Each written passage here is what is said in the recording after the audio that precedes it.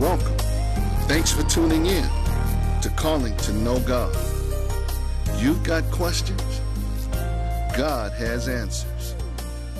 So pick up your telephone. Give us a call. I'm your host, Brother Ken Fobb. Good evening and welcome to Calling to Know God, airing live from the great city of Baker, Louisiana. I'm your humble servant leader, Brother Ken Fobb. Calling to Know God seeks to provide encouragement and very valuable information to you, our viewing audience, while at the same time attempting to address both simple and complex issues of everyday life from a biblical perspective, but given and supported by the Word of God. Calling to Know God is an outreach resource of people of potential and purpose in Christ, or in other words, Papa Pick. Papa Pick is not a church, but it is a ministry of helps to the body of Christ in service to the kingdom of God. Now, later in this show, I'll be joined by a panel of guest ministers. We have a great show tonight, and we're here to answer your questions on any topic. Now, given the fact that we're finishing out the month of February, which is the month of heart health, according to the Medical Association, the month of Valentine's for the lovers and all of that, the month of red, then the last couple of episodes we've been dealing with the subject of marriage. And so we definitely will be addressing that, and you will really appreciate the panel we have tonight to specifically deal with it. Now, after the show, we'll be posting this episode online. You can follow us at youtube.com/calling to know God, or at papapick.com multimedia, or by going to the WLFT TV website. Okay, we want you to encourage your friends, spread the word about this ministry, to find those resources. In fact, tonight, I believe, is episode number 41. And we want to thank you for being there, for giving an expression of a need to have this type of programming that the Lord has provided and the Lord has supported, because He's hearing the hearts and cries of people who desire to know Him. And our mission here is to impress upon the body of Christ as well as unbelievers that from the moment you came from your mother's womb, as far as God is concerned, there's a call on your life to come to Him and to get to know Him. And it includes salvation and much more, even beyond salvation, becoming a mature son or daughter of God. Now, I want to always start the program by making a couple of statements concerning the Word of God.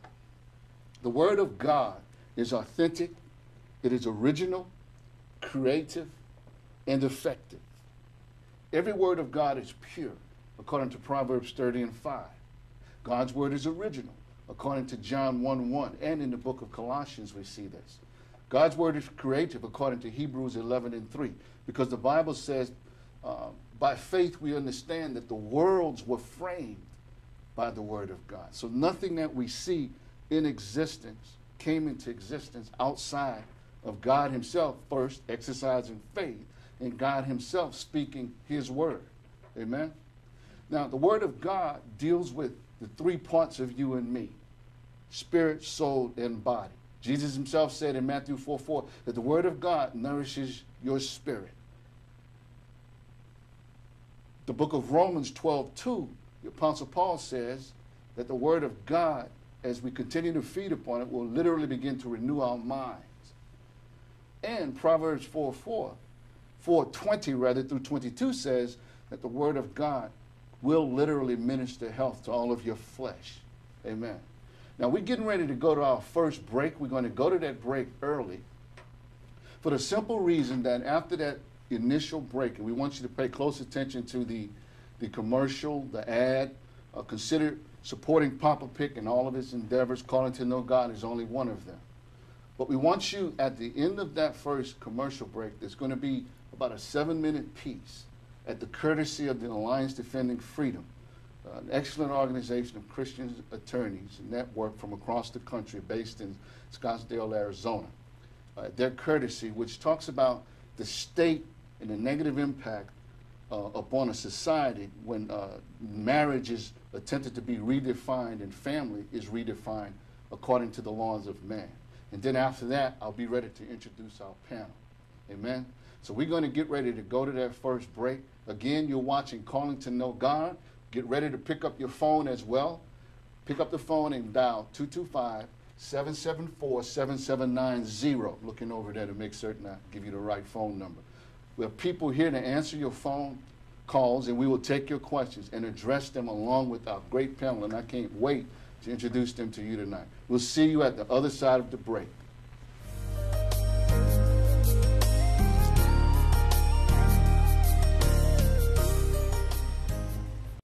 Hello there. I'm Ken Bob, President and founder of People of Potential and Purpose in Christ. Papa Pick is not a church, but it is a ministry of help to the body of Christ in service to the kingdom of God. I want you to consider the following information, and then please prayerfully consider partnering with Papa Pick as we support many, many others. God bless you today. Since 2003, the Lord has been doing extraordinary things through Papa Pick with its mandate, mission, and vision to provide help and support to the body of Christ, people in need, ministries, and service organizations through spiritual retreats and advances, youth summits, summit conferences for servant leaders from all walks of life, critical conference panels, scholarships for students, prayer and intercession trainings, books, worship resources, prayer and intercession through worship demonstrations, and the weekly live TV outreach known as Calling to Know God. Prayerfully consider supporting unity in the body of Christ with your gift of any size and partner with Papa Pick. Visit papapick.org and give today.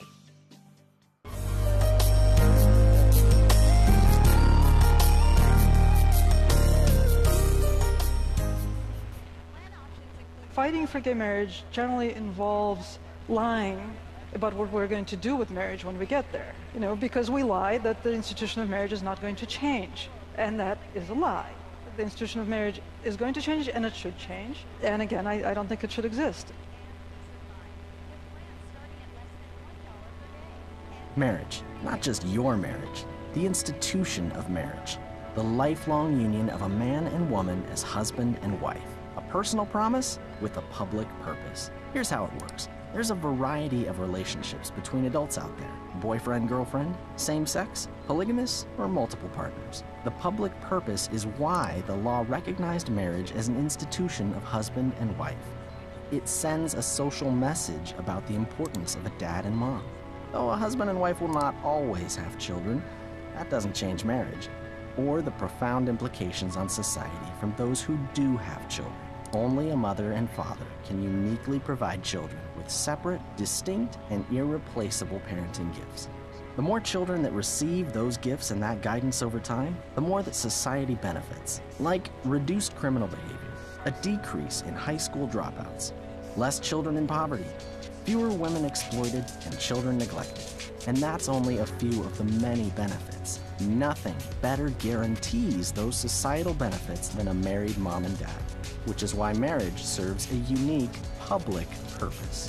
When marriage is weak in a society, those benefits turn into burdens. They become problems the government will have to deal with one way or another. That's why government has always had an interest in making marriage strong. And today, lots of things are weakening it, from adultery to no-fault divorce laws. But the latest challenge is from same-sex activists who seek to redefine the very institution, which will send a new message, making dad and mom an option, undermining the needs and benefits marriage was designed to give society.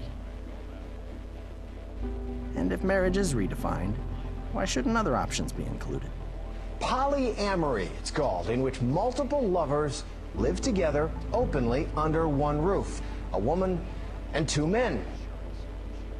No one knows exactly how many polygamists live in this country. A husband, 3 wives, and 18 children. The head of this plural household? Meet Michael Colley. We would like to start having the debate nationally about polygamy. Same-sex activists tell us ending the exclusion from marriage would strengthen families and would take nothing away from anyone else. Except it hasn't in places where it's already been tried, like Scandinavia, Spain, or Canada, where redefining marriage did nothing to improve falling numbers of people getting married and having children. Redefining marriage did not strengthen marriage in society. But this isn't just about redefining marriage. It's about reordering society and culture. Because we lie that the institution of marriage is not going to change. And that is a lie. The institution of marriage is going to change, and it should change. And again, I don't think it should exist. We're talking about a new bill that's now making its way through our state legislature. It would allow judges to legally recognize more than 2 parents for a child. But what about children who have more than one set of parents? Well, my husband and I are co-parenting our 2 daughters with a lesbian couple. I'm the biological father for both kids, and one of the moms is the biological mother for both daughters. A Valley man pregnant, delivering 3 children. Beatty was born a woman, Tracy, but later underwent a sex change. Governor Brown, though, has just 12 days left to decide whether to force public schools to teach gay history. This mom, who did not want to be identified, got the flyer from school last week announcing that this Friday would be Gender Bender Day. Boys dress up like girls, girls dress up like boys. Gallaudet University has placed its chief diversity officer on paid leave because she signed a petition that gave Maryland voters a say on same-sex marriage. As you see there, that is Phyllis Burgess, the woman that we've just identified, and she walked there holding, as you can see, a large cross. Within just moments, it didn't take long for that cross to be pulled out of her hand, and the woman standing by as the cross gets trampled. And gay rights activists are targeting a Lakewood cake shop. Tom, protesters would like to see this cake shop behind me boycotted completely. Phillips says he takes every cake personally and won't make a cake for an event he doesn't believe should even exist. Atlanta pastor Louis Giglia, tapped to give the benediction at the president's 2nd inaugural, is now pulling out of the festivity because of a firestorm over his mid-1990s sermon on homosexuality. Well, a same-sex couple decides to give their 11-year-old son hormone blockers. They want to give him more time to decide if he wants to be a boy or if he wants to be a girl. The decision to allow a 45-year-old transgender student to use the women's locker room has upset many parents and faith-based groups in Washington. Now, the student, who identifies as a woman but has male genitalia, is being allowed to use a locker room shared by females at Evergreen College, as well as the high school girls swim team and the Children's Swim Academy. Redefining marriage, reinterpreting history, reinventing gender, and rewriting freedom. That's why Alliance Defending Freedom has been on the front lines of this issue with our allies. Because for those who wish to change marriage, their purpose has always been about changing society. We have to change the minds. We can't expect any one group to be better on our issues than any other group. We live in a homophobic society. And you know what, the benefits issue is one thing, but that happens relatively in private. That's your relationship to your government. When you're able to go out socially and say, this is my husband, right, or this is my wife, and have people know that your relationship is respected by the church, by the nation, as fully equal to a straight relationship, that matters, right? We are not only fighting for legal equality. We want to transform society, truly transformative change, change that shifts the very foundations of our society. This is the change that lasts, and this is the change to which we are called.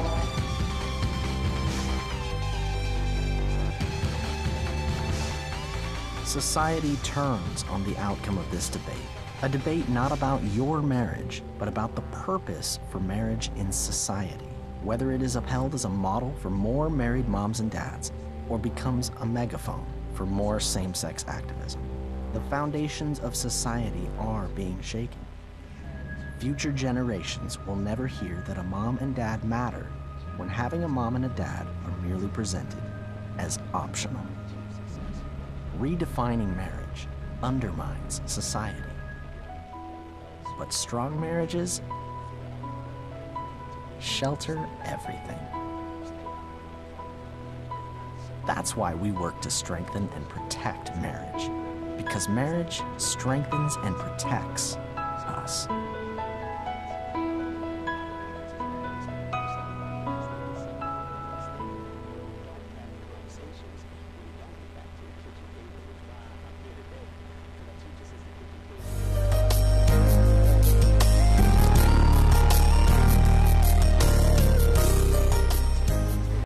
Hello there. I'm Ken Bob, president and founder of People of Potential and Purpose in Christ. Papa Pick is not a church, but it is a ministry of help to the body of Christ in service to the kingdom of God. I want you to consider the following information, and then please prayerfully consider partnering with Papa Pick as we support many, many others. God bless you today. Since 2003, the Lord has been doing extraordinary things through Papa Pick with its mandate, mission, and vision to provide help and support to the body of Christ, people in need, ministries, and service organizations through spiritual retreats and advances, youth summits, summit conferences for servant leaders from all walks of life, critical conference panels, scholarships for students, prayer and intercession trainings, books, worship resources, prayer and intercession through worship demonstrations, and the weekly live TV outreach known as Calling to Know God. Prayerfully consider supporting unity in the body of Christ with your gift of any size and partner with Papa Pick. Visit papapick.org and give today.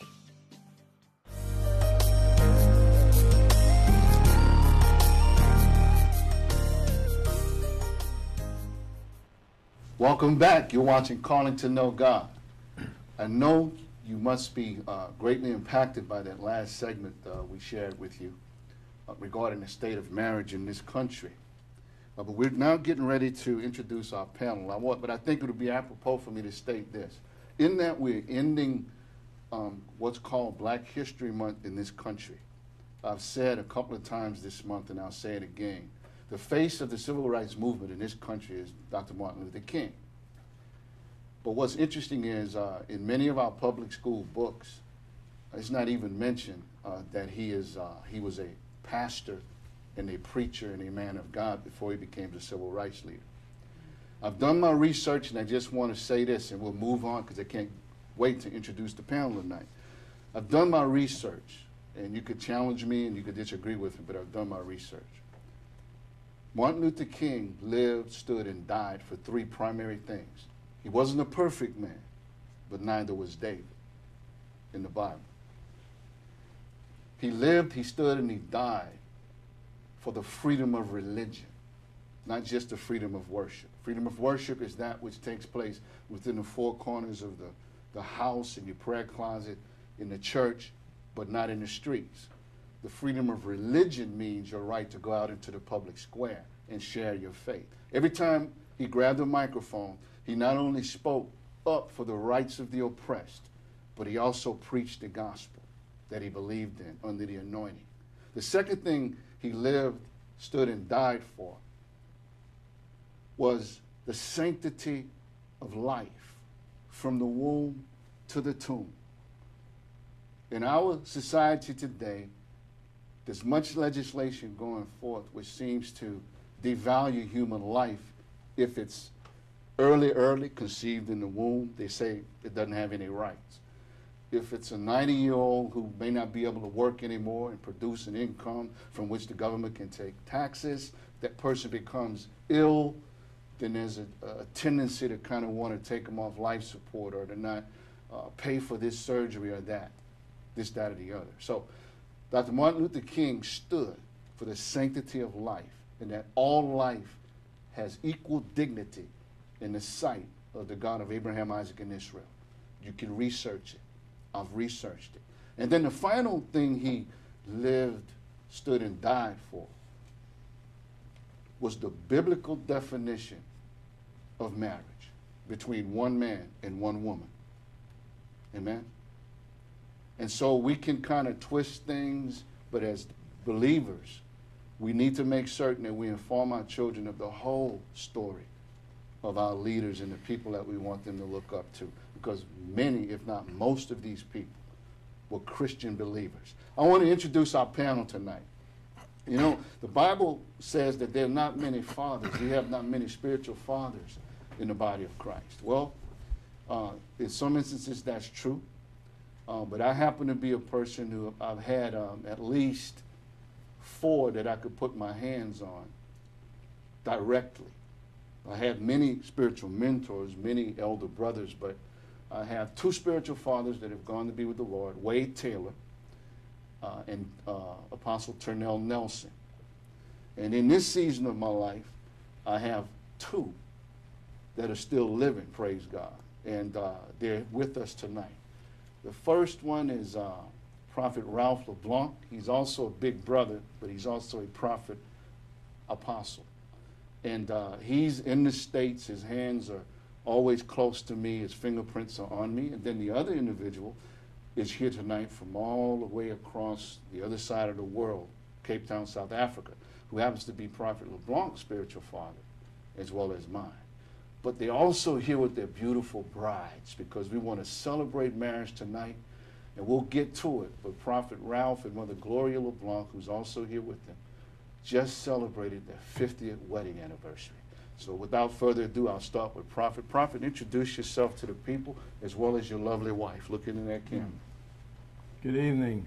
My name is Prophet Ralph LeBlanc. My wife, Gloria, sitting next to me. It's a great opportunity to be here in front of you and to share some of our lives with you and what God has been doing in our lives and how faithful He has been to us.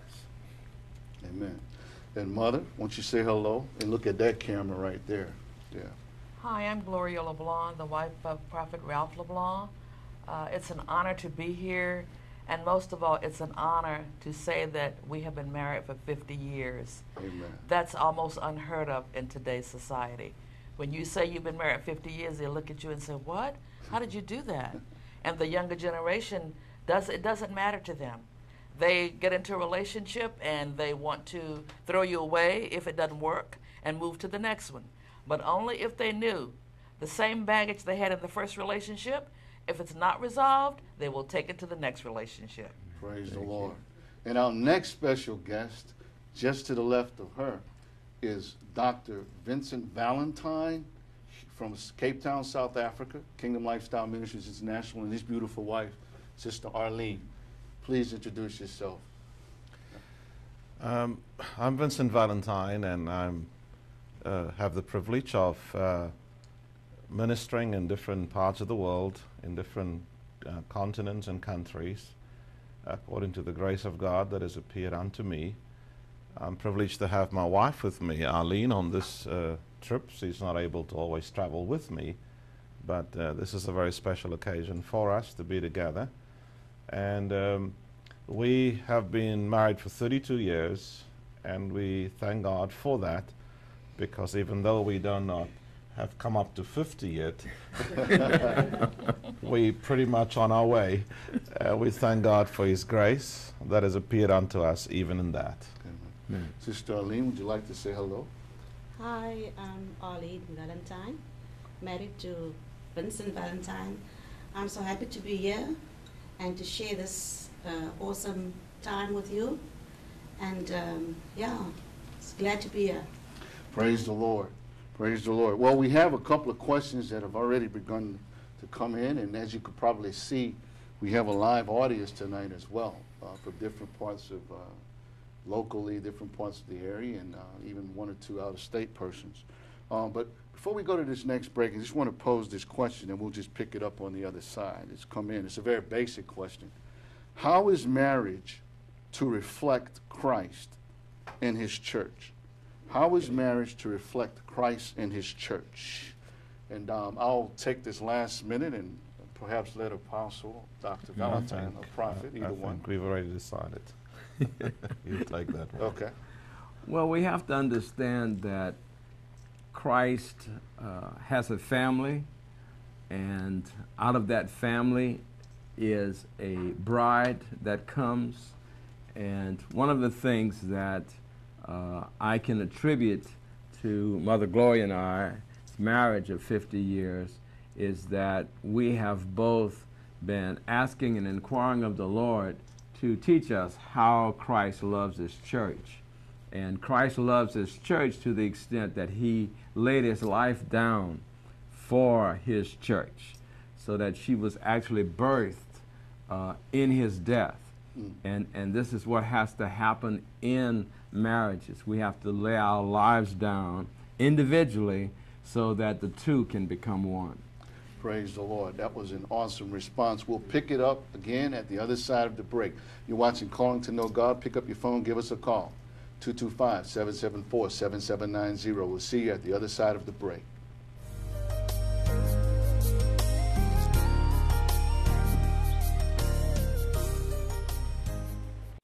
Hello there. I'm Ken Bob, President and Founder of People of Potential and Purpose in Christ. Papa Pick is not a church, but it is a ministry of help to the body of Christ in service to the kingdom of God.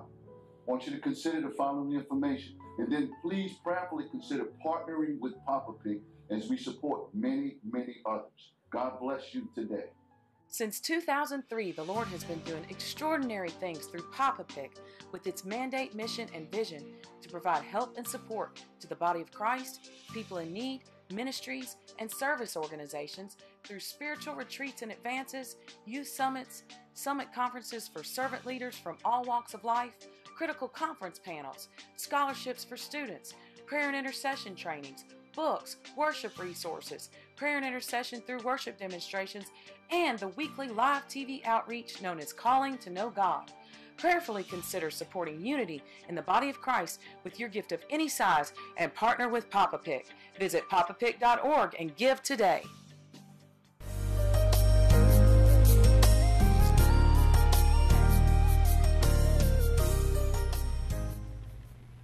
Amen. Welcome back. You're watching Calling to Know God. We'll go right into another question. Why should marriage be celebrated by the whole community? And a subpart to that question, what's the connection between the couple's marriage and the community they live in? So why should marriage be celebrated by the whole community? And what's the connection between the couple's marriage and the community they live in? Well, firstly, we have to understand that when God gave the commandments through Moses, what God was doing, he was structuring civilization through the laws, the 10 Commandments that Moses gave to the people of Israel. Many civilizations, many countries still practice the 10 Commandments in their constitution, even though it's enshrined in their laws in order to bring about a stable society. Marriage is therefore given as God's antidote to chaos. Because when we are faithful and committed in marriage, we produce offspring that learn how to live in a family that is stable, and from there they learn how to function properly, both emotionally and spiritually and psychologically, and therefore family produce, as a gift to society, stable individuals that is able to be productive and is able to carry society forward in a productive manner.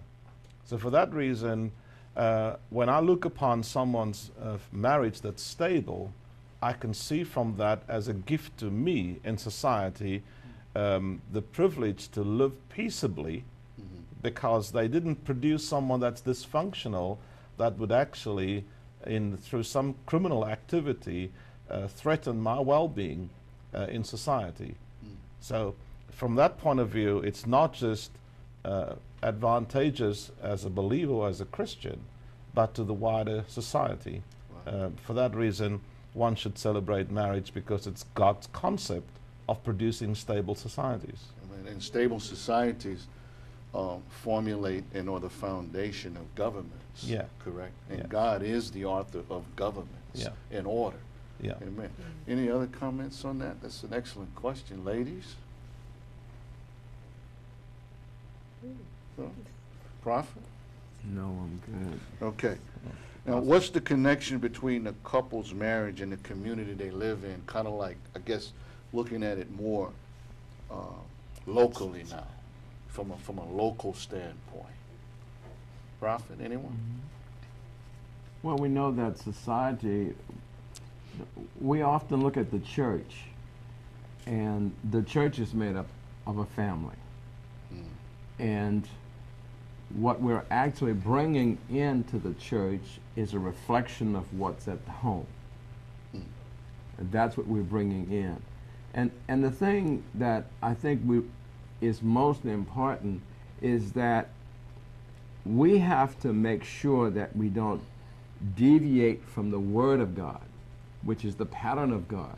So if you're not reading the Word and you're not conscientious about what God has to say about a particular subject, then there's a tendency for you to follow your own mind. And the Scripture clearly states that when we come into Christ and we come into the knowledge of the Word, we are supposed to have our minds renewed by the Word. So our mind needs to be transitioned. It needs to be changed. It's not based upon what mama said, what daddy said. It's not based on what the government said. It's purely based upon what does God say. Because there's so many times that there's actually a conflict between what God says and what mom and daddy said, or what the world is saying. So we have to allow our mind to be transformed, to be renewed into what God has to say, so that we can begin to reflect what God has to say. And then if we reflect what God has to say, then it can't help but reflect what's happening in my home and the stabilization of my home. And we automatically we're bringing one of two things into the house of the Lord. We're bringing destruction, or we're bringing unity. And, Right. and we have men and women of God that's teaching us in the house of the Lord how to live according to God's pattern, so that we are a true reflection of what God's original intent and what God's original pattern was for marriage. Exactly. And I was reading something from Roman history recently. I was also looking at when Pompeii was destroyed by a volcano. And they went through some of the relics, and but then also Dr. Ken Jones, who's one of the Papa Pig board members, has done some research. And he was looking at some of the writings between, I think, Nero and a friend of his who he had installed as a governor somewhere. And there was an issue about some Christians wanting to meet and worship, but not necessarily worship the emperor as God.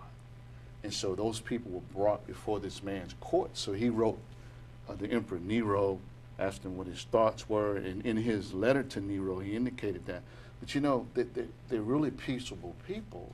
They're the most productive people in our society. They're not troublemakers. They pay their taxes. And it was interesting that that was in the colloquy between the two of them. And so it's a God thing.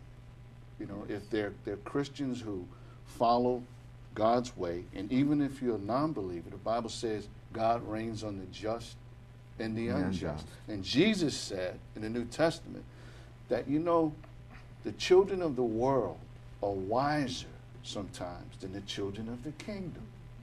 And so just what these two great men of God have said, traditional biblical marriage has a strong governmental interest, and the government should have an interest in applying God's law. And you can see historically, whether you're a Buddhist,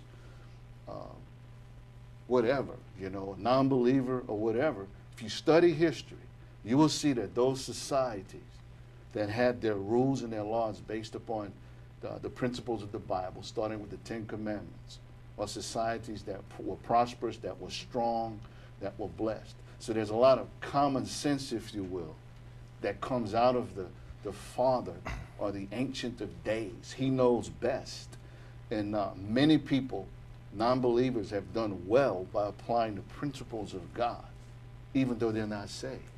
And so, and I will finally say this. There was a guest on a couple of weeks ago who made a interesting observation. And this is not to condemn Christians who may be shacking up, just maybe to convict you a little bit. You know, there are a lot of Christians who are just compromising. They won't make the commitment. They won't get married. They perhaps are living together, or as they used to call it when I was a kid, shacking up.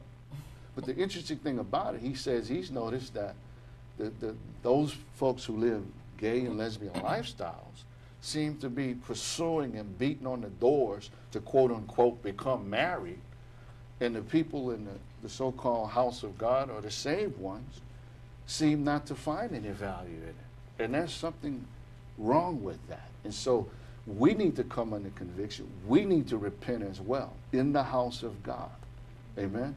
Amen. We'll see you at the other side of the break. You're watching Calling to Know God. Pick up your phone. Call 225-774-7790.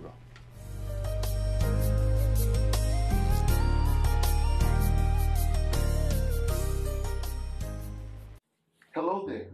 I'm Ken Bob, president and founder of People of Potential and Purpose in Christ. Papa Pig is not a church, but it is a ministry of help to the body of Christ in service to the kingdom of God. I want you to consider the following information. And then please prayerfully consider partnering with Papa Pig as we support many, many others. God bless you today. Since 2003, the Lord has been doing extraordinary things through Papa Pig with its mandate, mission, and vision to provide help and support to the body of Christ, people in need, ministries, and service organizations through spiritual retreats and advances, youth summits, summit conferences for servant leaders from all walks of life, critical conference panels, scholarships for students, prayer and intercession trainings, books, worship resources, prayer and intercession through worship demonstrations, and the weekly live TV outreach known as Calling to Know God. Prayerfully consider supporting unity in the body of Christ with your gift of any size and partner with Papa Pig. Visit papapig.org and give today.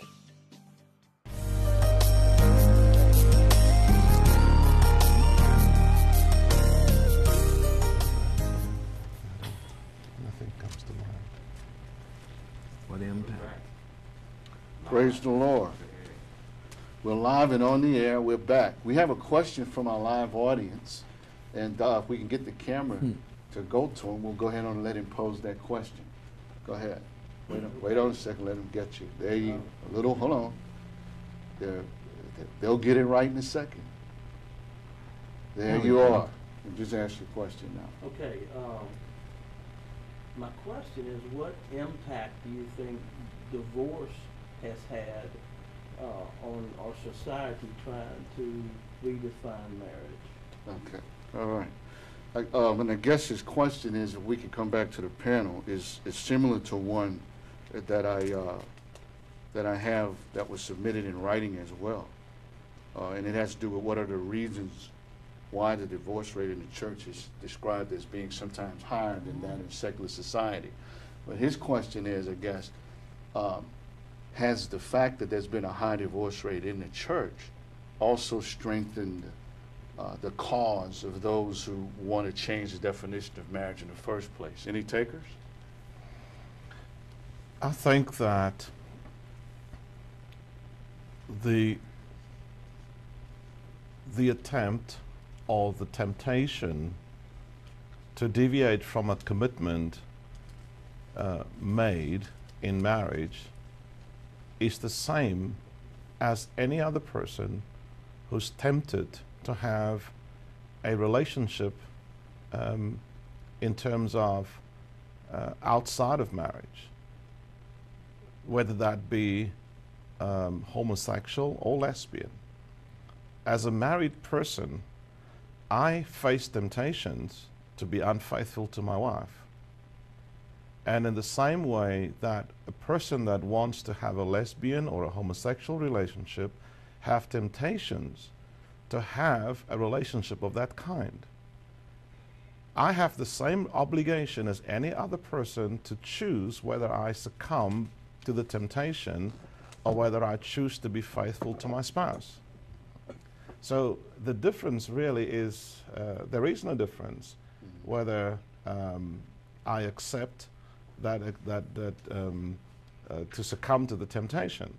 So to come back to the question then, has divorce given others the liberty to believe that there is no value in marriage and therefore we can choose to redefine marriage and redefine society? The answer is no. Just because someone chooses not to remain in a relationship doesn't mean that God's value for that relationship no longer exists. It's a choice that we make, just as we make choices of all kinds all day long in the society that we live. So I cannot therefore believe or begin to believe that because someone else chose to do a certain thing that it validates me in what I'm doing. All right, so it remains personal in some sense, but it also remains societal, because in the end it all impacts society in the final analysis. So sin is sin, and one sin does not justify another. No. Amen. Well, here's a more basic question, and I'll repeat it.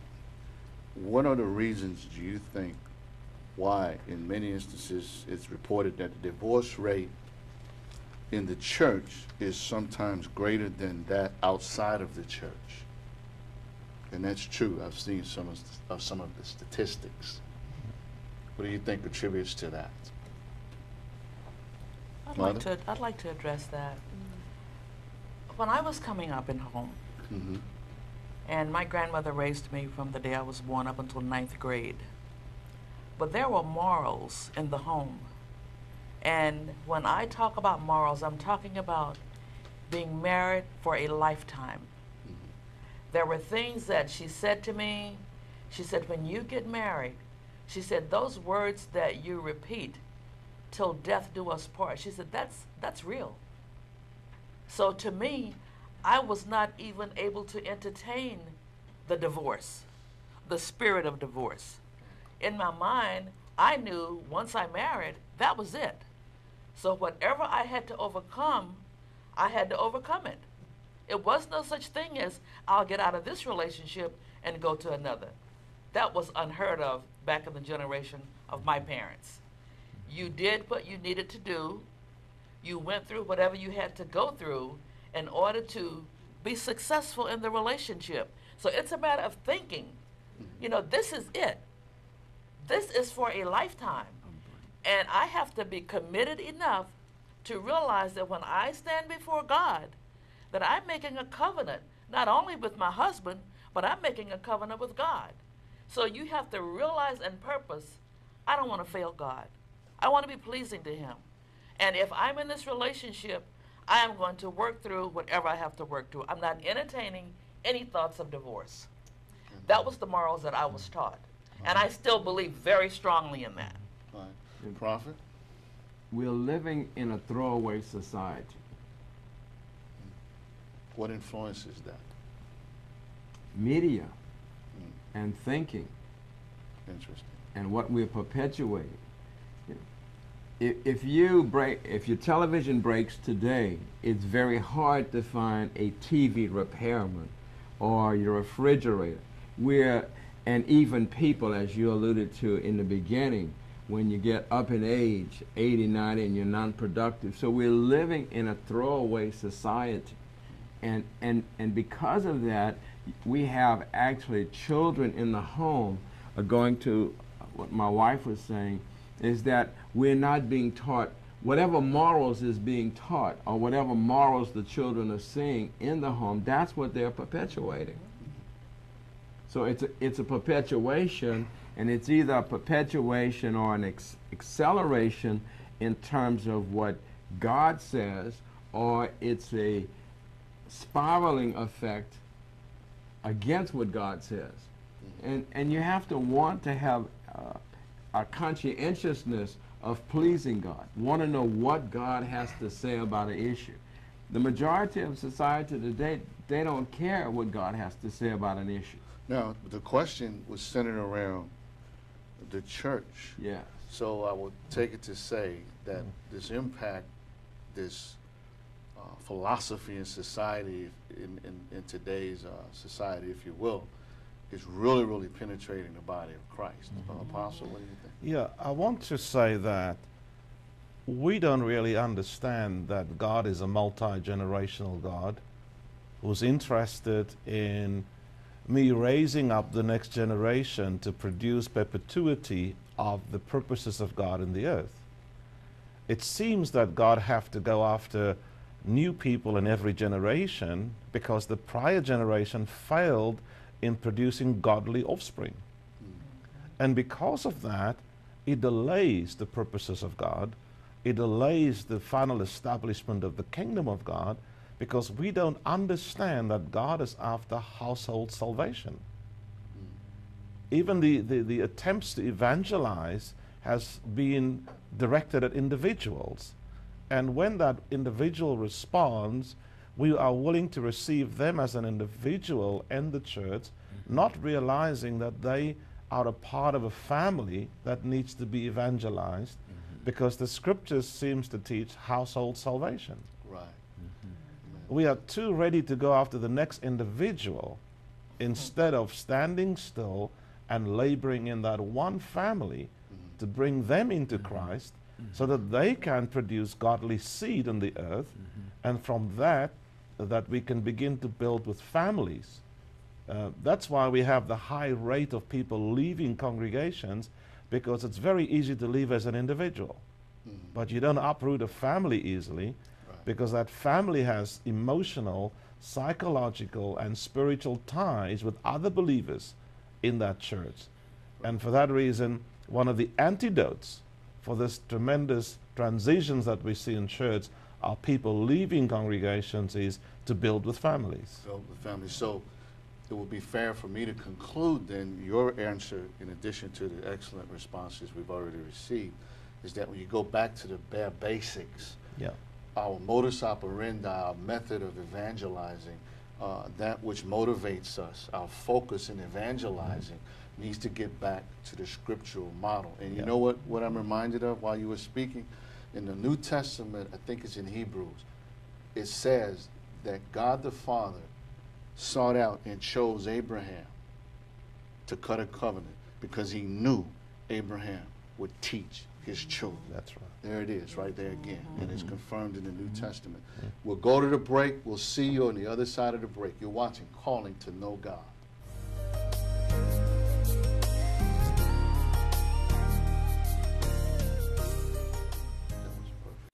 Hello there. I'm Ken Bob, President and founder of People of Potential and Purpose in Christ. Papa Pick is not a church, but it is a ministry of help to the body of Christ in service to the kingdom of God. I want you to consider the following information, and then please prayerfully consider partnering with Papa Pick as we support many, many others. God bless you today.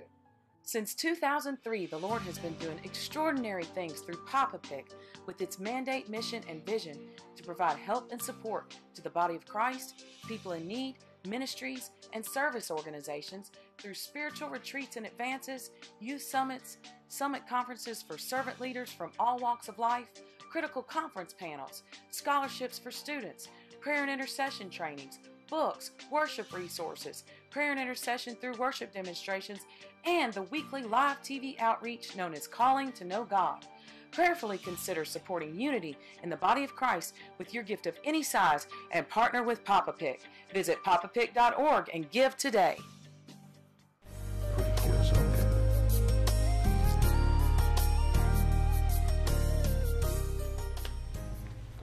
Praise the Lord. Welcome back. Here's another, actually we have a comment from one of our call-ins. We like to submit those. This is from Edwin in Baton Rouge, and here's his comment. The divorce rate is high in the church because people are not truly saved. If they are not obeying Christ, then they are called false converts. They have not truly been saved. And again, that's a comment from Edwin in Baton Rouge. And here's a question from our live audience, but someone's shy, so they sent it in writing. And this is a question quickly for Sister Arlene Valentine from Cape Town, South Africa. Question: what do you think is the number one or major thing that causes marriages to fail? Well, I think it first starts with the parents in the home raising their children, and the way they raise their children and bring up their children and disciple their children. It all starts with the parents in how they raise their children and what they teach their children and to live by biblical principles.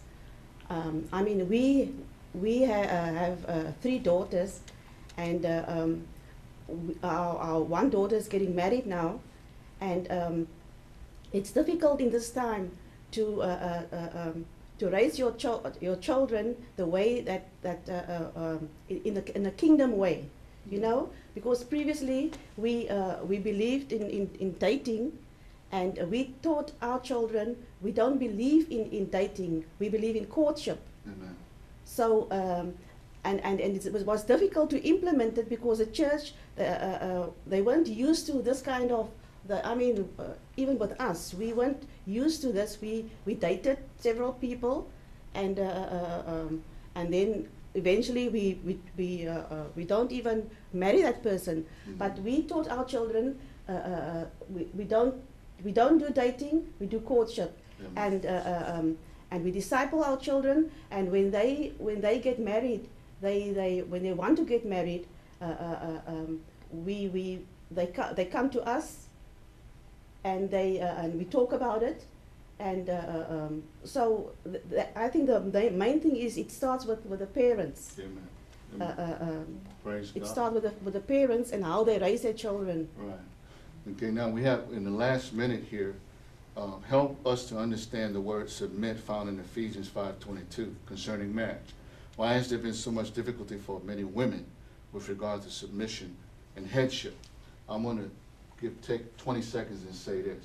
It's not just the women that have a problem with submission, with understanding submission. I believe the men also have a problem with that understanding. I learned recently through one of my spiritual mentors that the word submit also means to oppose. You know, so my wife, in submitting to me, when she disagrees with something, you know, she helps me by respectfully saying, let me submit this to you. I think you're missing it. Pray about it. That's also submission, men. I just want to say that. Apostle, prophet, and we got about 20 seconds because literally we're about to go off the air. Mother, submission? Submission, I believe that word sub comes from getting underneath. And I think when you get underneath and support the mate, that speaks volumes. Right, the mate, and it the goes mate, both ways. And it goes Submit both ways. one So, to I another. mean, you get underneath there, Praise you the may not Lord. agree. Praise the Lord. Well, I want to end by prayer before we go off the air. I want to invite you at home. You're going to see some words on the screen. You're going to hear some music. Prayer and intercession through worship. Thank you for joining us. We see you soon. Send us a call. Let's pray. Father, we bless you tonight. We thank you for your goodness, your kindness, and your mercy. Thank you, Lord, that in our weak, yielded vessels tonight, somehow you have accomplished your purpose, and your purpose is. Thank you, Lord, for the questions that came. Thank you, Holy Spirit, for the answers that you led us to try to give. Glorious ambition for my life, to know and follow hard after you give to me. Give me one pure and holy passion. Give me one magnificent obsession. Give me one glorious ambition for my life, to know and follow hard after you. To know and follow hard after you. To grow as your disciple in the truth. This world is empty, pale and poor, compared to knowing you, my Lord. Lead me on, and I will run after you. Lead me on, and I will. God is proudly supported in part by People of Potential and Purpose in Christ, Baker Printing, Louisiana Consultants, LLC, Tedora Plumbing, Project Stars of Abounding Love Ministries of Baton Rouge, and the Fobb Law Firm. Special thanks to Billy Ann's Flowers and Gifts. Join us again next week, same place, same time, same channel, same phone number, on Calling to Know God.